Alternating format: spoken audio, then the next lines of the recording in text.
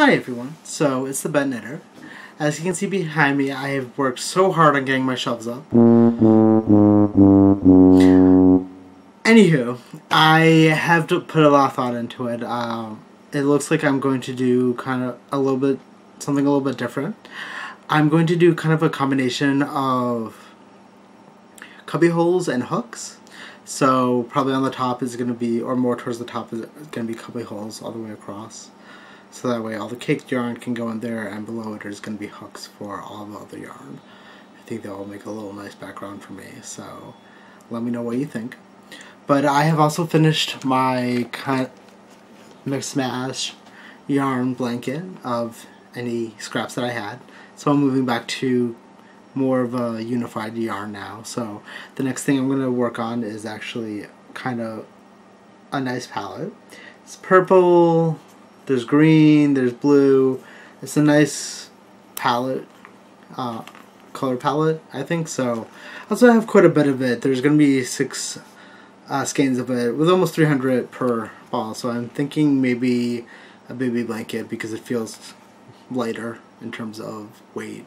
So it's kind of pretty skinny. But once again, I will put all the details in the description below in case anyone's interested in what I'm making or what yarn I'm making. So it should be pretty cool. If you have any suggestions, like always, I'd love to hear them. But also, on another note, this past week I was able to visit my friend who is working on my book, and it is coming along great. We're actually almost finished. She has most of it. She pretty much has all of the inside done in terms of the patterns, in terms of the pictures and all that kind of stuff. We are just working on a cover and a couple other details. So we're almost done. I'm excited. Probably soon I'm going to make a couple of videos on where the book came from, how I thought of the idea, how I thought of the patterns, but also how I made a couple of the patterns in case people are interested, or maybe if you're interested in making a pattern, I can kind of spark the creative process for you guys. So those are probably going to be a little bit longer videos.